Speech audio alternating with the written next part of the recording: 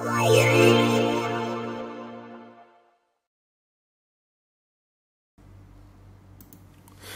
there guys, Comrade Hughes here with iSkysoft's iPhone data recovery for Macintosh. So, first of all, I'm just going to simply open the piece of software. That's going to automatically connect to the device that's connected, and I'm going to be recovering the files and extracting them using the iTunes backup. I could also be doing the iCloud version, which is going to require my iCloud login and password. In this case, because it does need to download all of the files, I'm just going to be going straight through the backup. But the process is exactly the same. You simply go through, select which backup you'd like to use, and then select the files you would like to use, and job's good.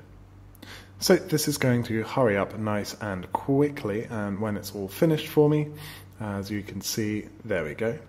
I have a number of photos, videos, messages, and lots of other information that I'm going to keep. However, what I would like to really back up is the most important things. So that's my calendar and my contacts for today. Today I'm going to be recovering that to the Macintosh desktop, or the Macintosh default folder for the backup files.